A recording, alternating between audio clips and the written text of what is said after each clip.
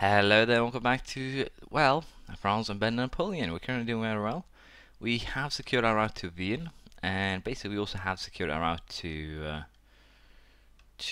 Moscow here, Moscow, and it will be as well rather easy, to be perfectly honest. Also, the fact that Brandenburg now has taken the entirety of the area is also very, very neat, because we can probably use this to our advantage. Brandenburg does have a strong army though, so they could be dangerous to deal with. I'm pretty sure we won't have too many problems. In terms of coalition map mode, there's a lot of people who are mad at us that might want to join a coalition, but it's basically just Pope, Lucca, Austria, Bavaria, and that are basically the people who are really, really pissed at me. Scandinavia doesn't care. It's a little bit pissed, but doesn't really care. And the same goes for a lot of the countries in the area. So in terms of potential coalitions here, even though the game says I could get one, I think that is based on I think that was based on how should I put this? The points that I would have gotten in aggressive expansion, minus the 20%, I believe it is, that I get from my influence ideas here. Oh, sorry, yeah, minus 20%. So if it was a full 100% and not an accretions, I would probably get the coalition as stated. But since I didn't, I am fine. Now, the Pope here, I would like to declare war on him, but we do have a Regency Council, so this one's going to go very, very slowly. The Regency Council is for Louis here. He's 641, so he's not too crappy. Military-wise, we might get in a tiny bit of a problem, but we should be fine. We do need another rival too, but the Regency Council is 402. It could be troublesome, and it will last for 13 years. So I think what we'll do here is, excuse me, most likely do some buildings of army, well, stuff. So I have to figure out where we want to build these things and how we want to handle it, but currently it's going well. I don't really need the manpower, so I think I should focus on improving the economy a tiny bit. So let's see here, do we have anything that would actually benefit me a little bit? Nope, most of these are 0.13, 16. A lot of these are not rich, and that's basically because I haven't been upgrading them at all. Trade depot, trade power, things like that. But yeah, we'll have to see. I might go landforms limit route. I might build something else, but for now I'll just leave it be. I'll focus on more with England, which is also East Frisia, Gelre, Magdeburg, and Utrecht are parts. We need to deal with that. But of course, to go with the war with England is just eat the colonies and hand them over to well, my colonial officers in the area, if you will. So it should be perfectly fine. It's going to cost me a bit on the diplomacy point score, sadly. But again, aggressive expansion wise, I should be perfectly fine. It's just 5 countries, so I think I'm actually just pissing off the natives in this area, and of course England itself. But other than that, we should be very much fine. So this will be part of the goal, but as you can see, it's incredibly expensive to take the English colonies. So eating England is going to be a, well, harsh thing to do, it looks like. So I think this will have to be the piece that we'll go for. It's a perfect 100. They might set up another few colonies, but that's just what we'll have to deal with. 120 aggressive expansion. A lot of countries could consider joining, but I think I will be fine. I just need to get the others out of the war, and then we can relax, because we will have 13 years to burn off just aggressive expansion. And the Ottomans now rivaling Austria is definitely good news. If Austria now get in trouble with the Ottomans, that is going to turn into, well, a very, very interesting and very, very nice situation for us. Now, in terms of Russia, I'm a little bit unsure how I want to deal with them, but I think we're going to, next war here, go up to Kostroma and potentially Yaroslav. So I'll just fabricate claim on those two. So that should be fine. But yeah, for the time being, we will sit back, we'll relax, and we'll figure out how we want to deal with this. Never mind, René Descartes, French mathematician, scientist, and philosopher. René Descartes has been called father of modern philosophy because he was one of the first to oppose scholastic Aristotelianism.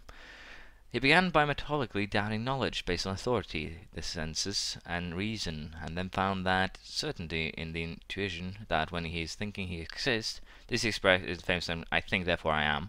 Descartes developed a dualistic system in which he distinguished radically between mind, the essence of which is thinking, a matter of I'm butchering the English language today, so I won't read the rest.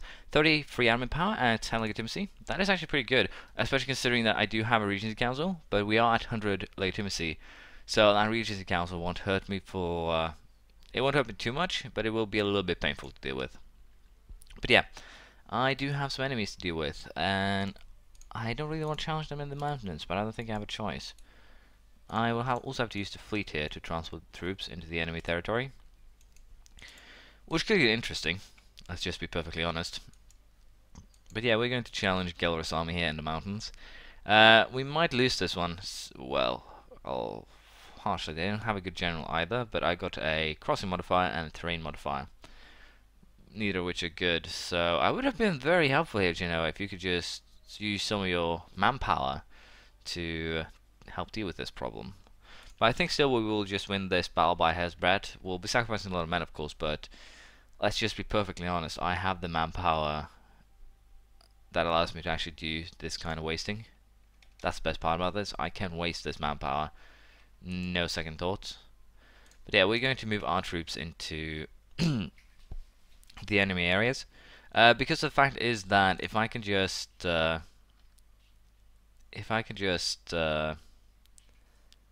get them out of the war, then I can allow my war exhaustion to go down as well while being at peace. So it's mostly just benefits to ending this war quickly. Now I'll do the sieging, I'll get everything done, but if anything interesting happens, I'll show you. Other than that, I'll just focus on getting it done, and we'll see what happens afterwards. We ended up in one battle that's kind of awkward. I sent my army here to, well, take Breda, and then the Geller army of, well, about half the troops attacked me, and they're actually doing a pretty good job at damaging me. But as you can see, we dealt the most damage, which is the important part, and we'll just siege basically Holland, and also sieging Breda here should be enough to get Geller out of the war, and then we'll have to deal with Friesland here, and of course Magdeburg. That should be very straightforward and very easy. 1640, the 5-year limit on the war is also getting very, very quickly closer. But again, if I can just piece out these guys, I should have no problems whatsoever. So for now, we'll allow the war to continue, and we'll see what happens. As you can see, colonies actually do bring treasure fleets, so I just randomly get money, and, well, gold, technically. Rich gold and silver mines of French Mexico. So French Mexico is currently delivering money to me, which is nice. We do actually have a little bit of a problem here. There's a Utrecht army in the New World, but we'll ignore that for now. But yeah, 300 gold and some inflation. Take it if you want it. Is this Holland? No, it's Micmac. So I was concerned there for no good reason. But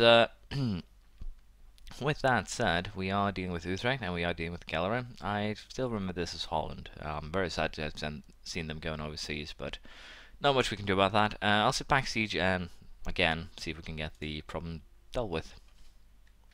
To be fair, there's nothing that I really want from these guys. Gelre, I could for instance go ahead and get some money from, because war operations.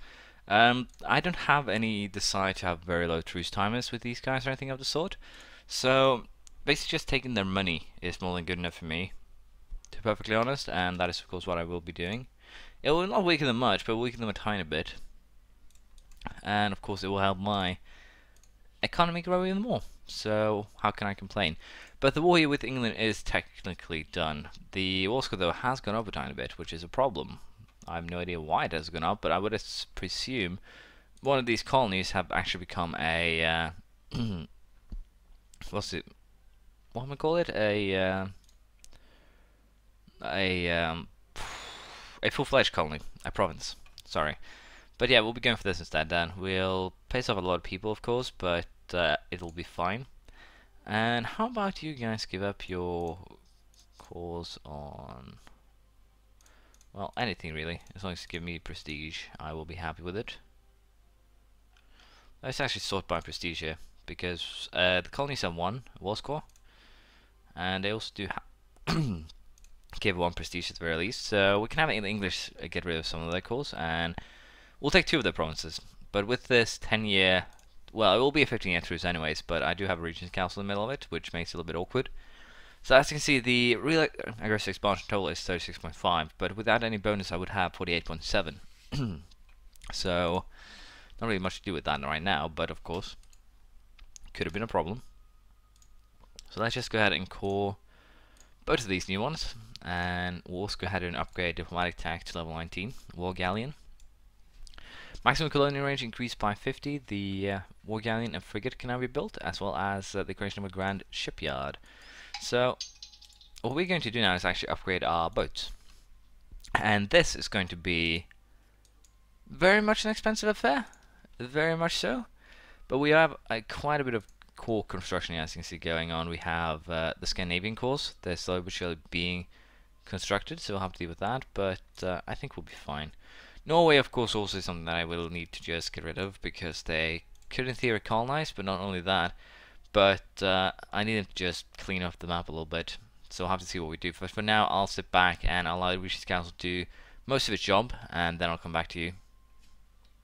Currently, I've done some minor adjustments. I've deleted the surplus force, like the one in the middle of England, the one in Arcus. There's was one up here in Neva. But what we're going to do now is actually do a little bit of an upgrade of, well, our forts here. I'm going to be upgrading the ones in France proper to star bastions or star forts, basically for defense purposes. I'm going to do the same thing with the one down here. And the reason why I want to upgrade them to that point is very, very simple.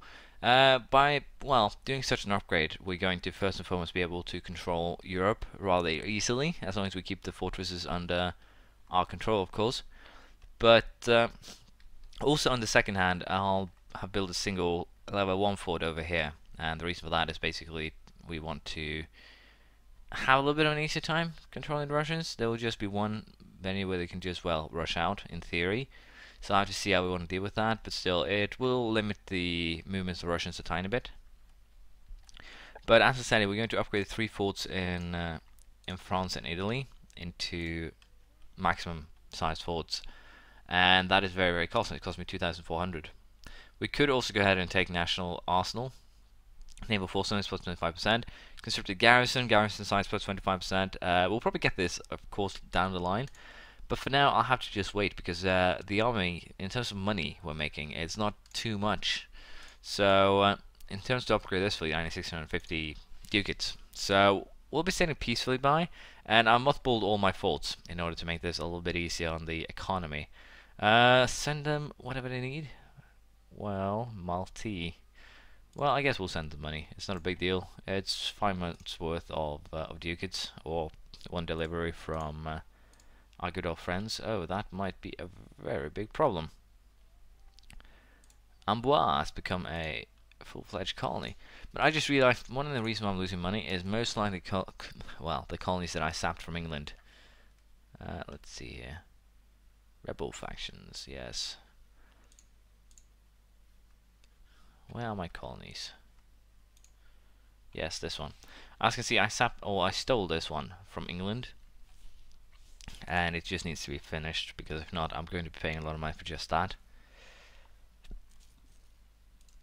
But yes, I have also been improving relations with Genoa, but right now Genoa isn't really my main concern. It's Bohemia, because we are currently allied, but that's just barely, so I definitely need to improve relations here. And the first set, of course, from the Scandinavian conquest have been completed, which is good.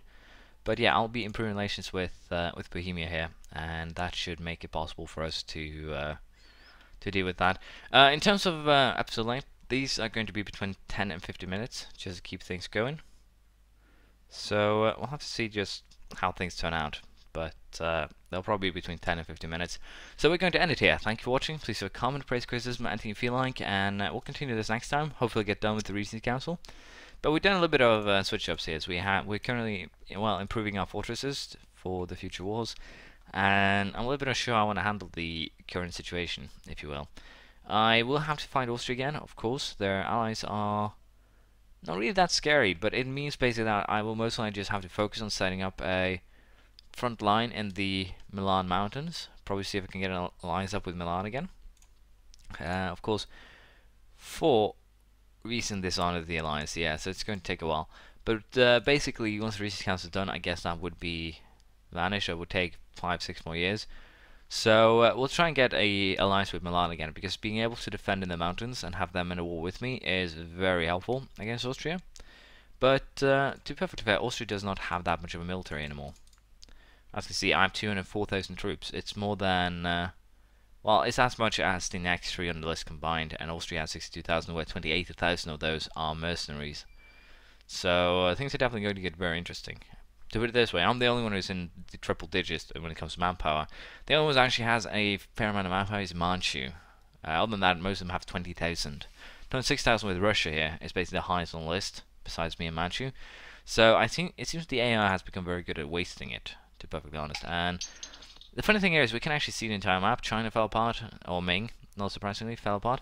We have Manchu here, of course, being big. Japan formed. Big Bamanas, Persia. Delhi being kind of, well, taking everything. Bukhara. Now, also, while I'm in the habit of switching them out, we can have a look at the religion. As you can see, Protestant is spreading through, well, my conquered lands, sadly, like a wildfire. We also have the same problem in England and Scotland.